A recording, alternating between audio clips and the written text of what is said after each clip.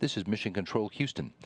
Teams here in the Mission Control Center at the Johnson Space Center in Houston have been awaiting more word from their counterparts at the Russian Mission Control Center outside of Moscow about the fate of the Progress supply ship that launched from the Baikonur Cosmodrome in Kazakhstan at 8 o'clock Houston time this morning.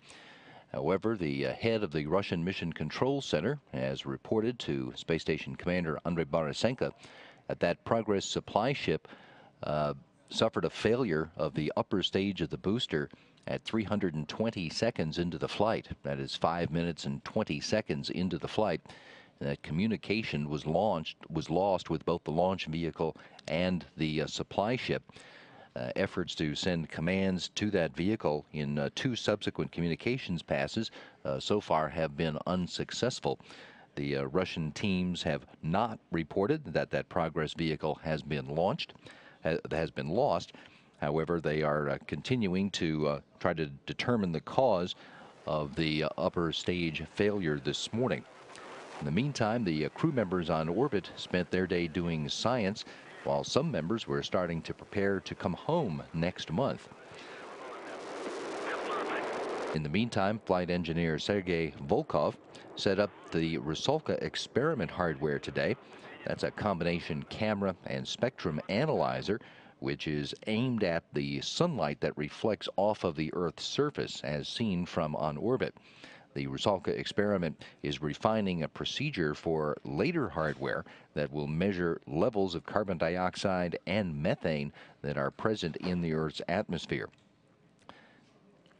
Station Commander Andrei Borisenko and flight engineer Alexander Samakutyaev continued their departure preparations today, doing operations with the lower body negative pressure suit. That is a standard protocol for Russian crew members who are preparing to return to Earth after an extended period of time on orbit.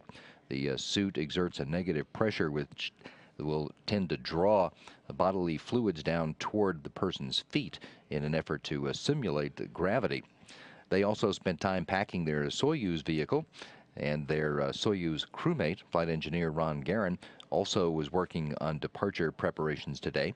Those three crew members are scheduled to undock from the International Space Station on the evening of September 7th, U.S. time, and land in Kazakhstan on September the 8th.